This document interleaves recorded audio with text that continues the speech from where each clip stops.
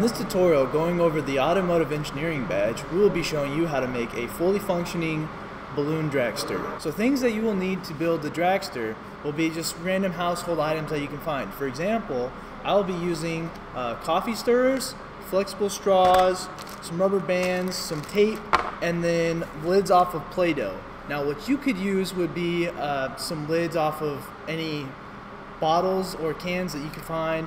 At this point, you should have learned about some of the simple machines involved in building this. So one of the simple machines that we use a lot is the wheel and axle. Right here is the wheel and here is the axle.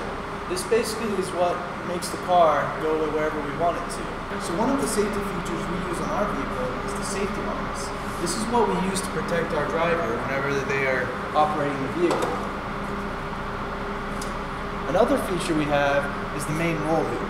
So basically, if the car were to get in the event of a rollover, its main goal is to protect the driver from getting squashed by the vehicle. So now I will be designing a prototype based off of this model. Now when you make this prototype, make sure that you use parental supervision so you don't hurt yourself.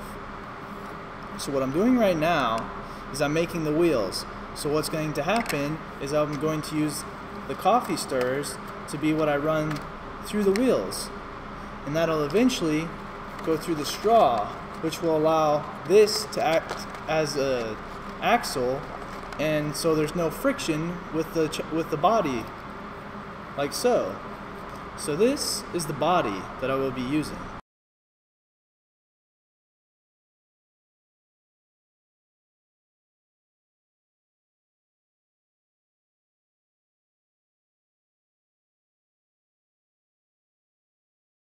And there you have it, a fully working prototype, complete with balloon for propulsion. So as you can see, my model is very similar to the Play-Doh model that has been made.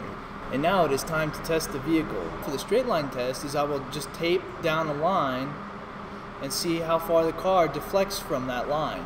So the most important thing to think now, test and revise your vehicle prototype. So once engineers build a prototype, they need to test it. Simple as that.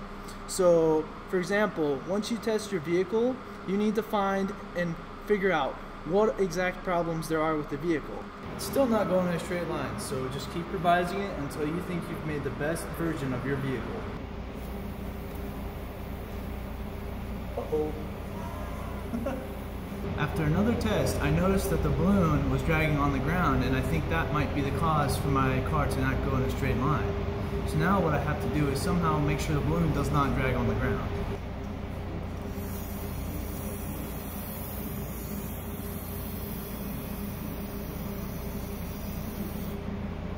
As you can see, that was a lot better than the other two tests. I call that a success in my books.